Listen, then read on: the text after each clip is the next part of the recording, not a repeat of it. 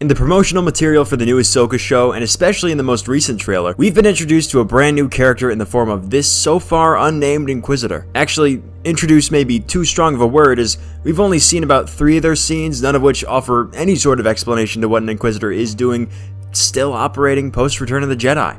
Why is he still trying to hunt Jedi even though both of his bosses are dead? How did he manage to survive this long beyond the Battle of Yavin? Was he working for the Empire that whole time? If not, why is his armor still in such pristine condition? And the most significant question of them all, just who is this mysterious masked Jedi hunter? In trying to find more information on this guy, I've stumbled onto a few interesting theories that I think may actually end up holding water when it comes down to it. The first, and the one that I think is the most likely candidate of the truth, this new Inquisitor isn't anyone special, or anyone we've met before, and they won't even play that significant of a role in the overall story of the show. Let's be honest, Inquisitors were sort of initially created just to give the Jedi and Rebels an enemy with a lightsaber that wasn't Vader, so they didn't have to worry about keeping them alive for the OT. Rebels alone sees the death of 4 Inquisitors, 3 of whom we have next to zero backstory for, other than the 7th sister and the 5th brother were sent out to take the Spectres, and the 8th brother was sent out to kill Maul. That's all we know about them. No name, no real backstory. All we know is that they were once Jedi that abandoned the Order, were recruited by the Emperor to hunt down Jedi survivors, and they eventually all died meaningless deaths. Inquisitors were never really meant to be that significant of threats, and Ahsoka has owned her fair share of them in the past. It stands to reason that this new foe will be cut down just as easy as all the rest. Granted, he did manage to be the longest living one that we know of, so maybe he'll put up a bit more of a fight. On the off chance that Ahsoka ends up fighting this guy more than 3 times, who would he be if he wasn't a new character entirely? Well, fellas, he may not even be a he at all. I'm aware that some circles of the Star Wars fandom, including myself, are extremely curious as to what became of Barriss Offee after the Clone Wars. After all, following her trial in the Clone Wars after she became the Star Wars Unabomber, it seems like they just locked her away, threw away the key, and we haven't heard of her since.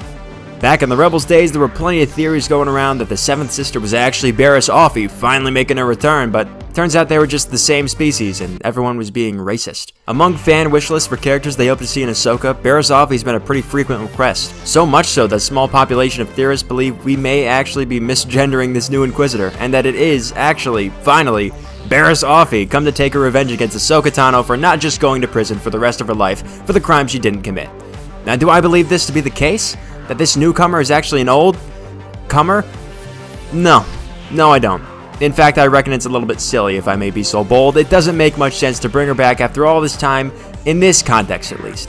Plus, this guy's build just doesn't really line up, but hey, maybe she just got buff over the years, I don't know. Prison does things to you, who am I to judge? Well, I do think there's a good chance that we may at least learn something about what happened to her in the show, and I hope and pray every day that she'll just straight up make an appearance. I highly doubt it would be like this. I do, however, think there's a serious case to be made for another old character that we haven't seen in a while. And this is the one that I'm going to defend to my dying breath, tooth and nail. And that is that this is not a new Inquisitor at all, but rather our good old buddy, the 8th brother. Yeah, whatever, shut your gobs, all of you. I know he died on Malachor and Rebels, but do we all really believe that he's actually dead? Come on, this is Star Wars. If Darth Maul could survive being cut in half, falling down a reactor shaft, and then being transported to and surviving on a garbage planet for 10 years, do we really think a Force user like the 8th brother died from a simple fall? Especially in the same show that made using the Force to break one's fall more widely known, is it really that unbelievable that he just didn't die here? Not to mention, his defeat at the hands of the very person he was hunting down would probably infuriate him so much that he would just never stop looking for Maul after that point, even after his death. Does the galaxy know Maul's dead? I mean, how would they know? I mean, Obi-Wan wouldn't, gloat about something like that. So does everyone just, assume? I don't know. Anyway, that offers an explanation as to where he was during the Galactic Civil War, searching every nook and cranny in the galaxy for Maul, avoiding the war and just not knowing that Maul died. Plus, take a look at his helmet design.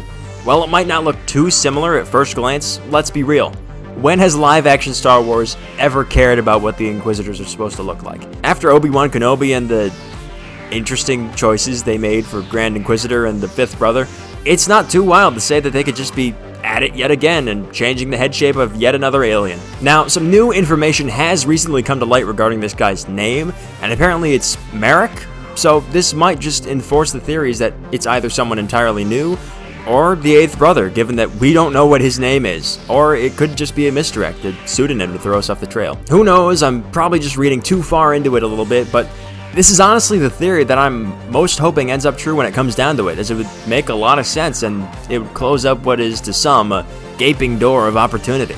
Another one that I've heard people be more insistent upon is that the new Inquisitor is none other than Ezra Bridger.